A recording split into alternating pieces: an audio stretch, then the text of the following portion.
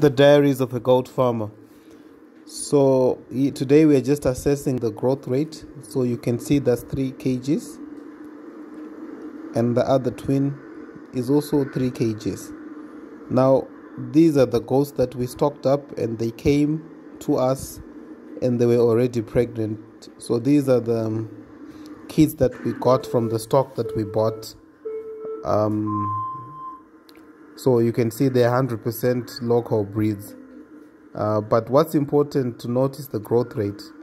So they were born at 1.6 and 1.8 kgs 2 weeks ago, and today they have achieved a weight gain of 1.2 and 1.4 kilos.